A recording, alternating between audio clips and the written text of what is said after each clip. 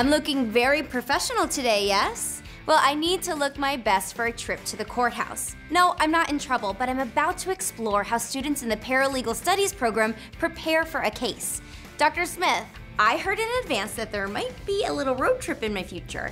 That's right. I want you to experience firsthand what it's like helping an attorney prepare for trial. Ooh, this is exciting. Will I get to call the first witness or say, ladies and gentlemen of the jury? No, you're getting a little ahead of yourself. I'm going to be sending you, and Shelly's going to come with you. Oh, okay, hello. Hi. I'm going to be sending both of you to the courthouse where you can research some cases. Objection! Sorry, I just wanted to say that. Overruled. This is what you need to research. Okay, well, let's do this. While I may have been joking around with Dr. Smith, paralegal responsibilities are serious business. So now that I'm getting to the courthouse, I've got my game face on to get all the info I need for this case. Whoa. Where do we start? I think we should start over here. Okay.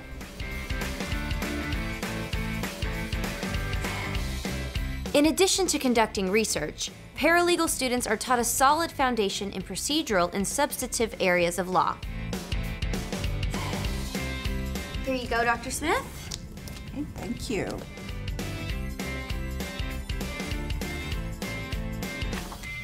Very thorough. This is exactly what I need. I think we'll have a good case now.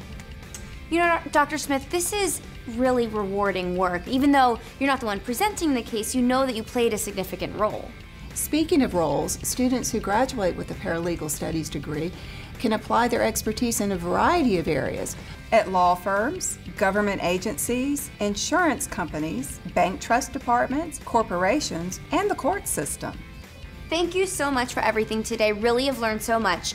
There is just one last thing I must do before I go. Court adjourned. I've always wanted to do that. Now, I can't wait to see what's next.